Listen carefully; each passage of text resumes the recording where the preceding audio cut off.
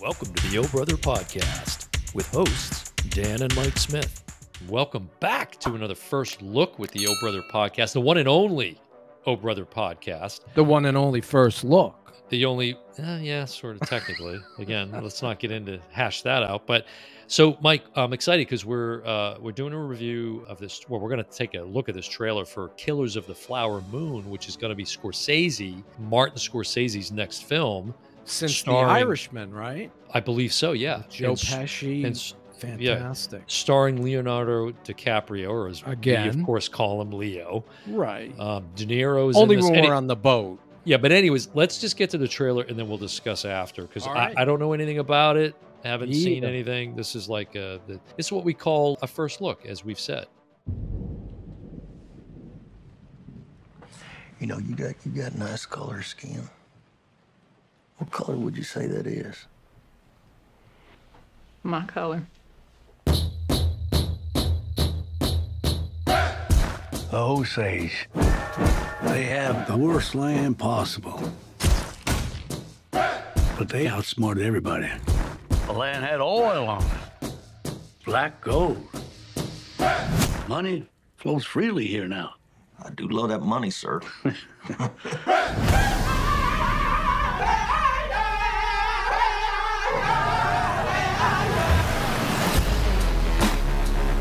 This wealth should come to us. Their time is over. It's just going to be another tragedy.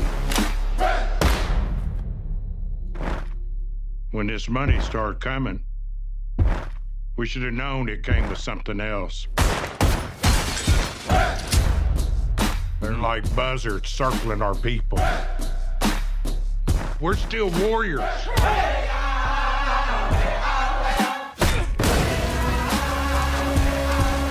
I ought to kill these white men who killed my family. I need you here. I am right here. You've got to take back control of your home. I was sent down from Washington, D.C. to see about these murders. See, what about them? See who's doing it.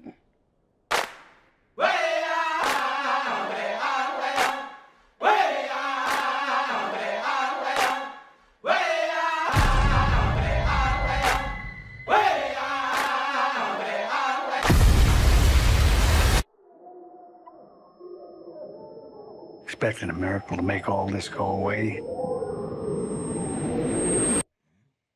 You know they don't happen anymore.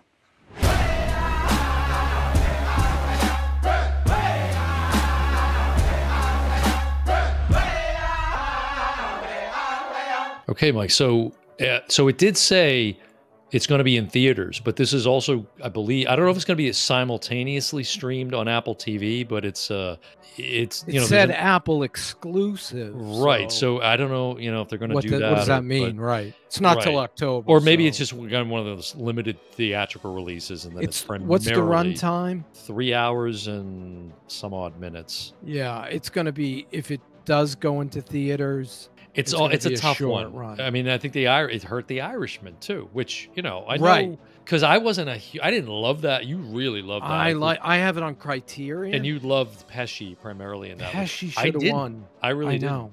And it's interesting with this one because I have been shockingly, and most people wouldn't agree with me, but I've been fairly critical of Mr. De Niro in terms of his acting chops as someone who who grew up loving Al Pacino primarily, and a lot of they've got a lot of comparisons that are made between them, but this one right away I'm sort of like I didn't even recognize his voice that was him. Mm-hmm. So it says members of the Osage tribe in the United States are murdered under mysterious circumstances in the 1920s, sparking a major FBI investigation involving J. Edgar Hoover. Jesse Plemons.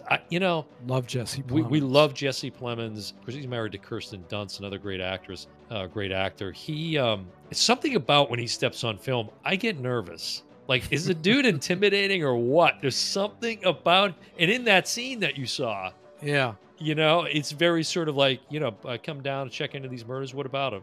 Figure out like who's doing them. sent down from Washington, D.C. to see about these murders. See, what about him?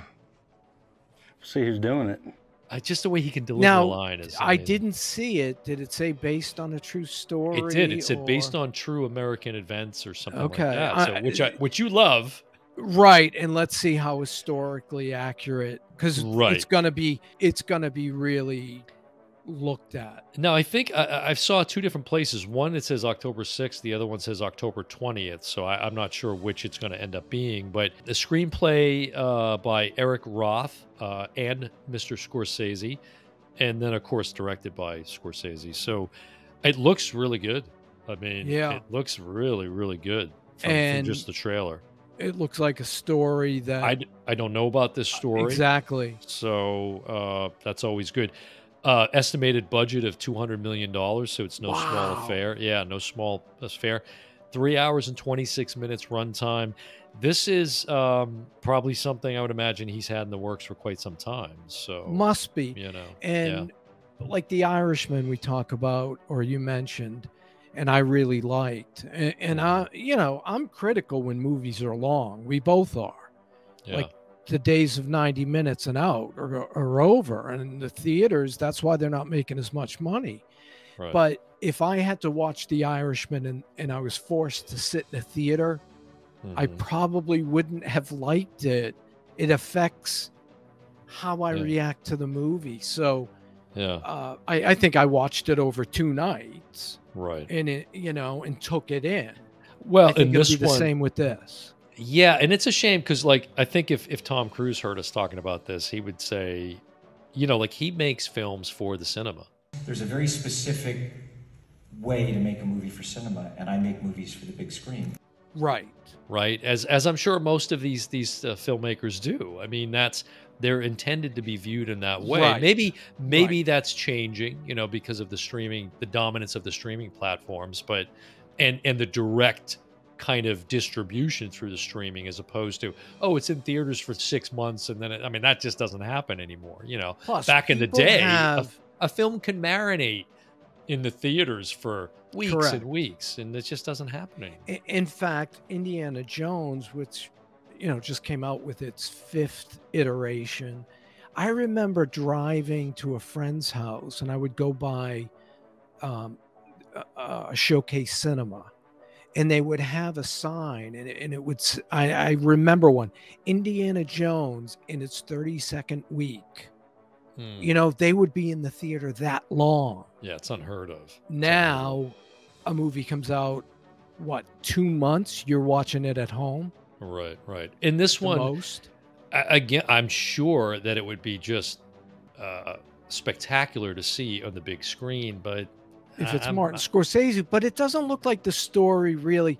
It's not like Mission Impossible where they're doing all these crazy stunts. And no, but just the landscapes and I'm sure, but I'm going to watch it at home. We're in the days of everybody has a 65-inch TV, and I always like to say not everybody, but right, those that are fortunate enough to have. And if you have an OLED screen, things just pop. You just can't help yourself with the OLED. I'm telling you, it's not a common adopted technology yet, but no, but it's that price point has to come down a bit more. Still. I gave up the size of the screen to get OLED, and I'm glad I did.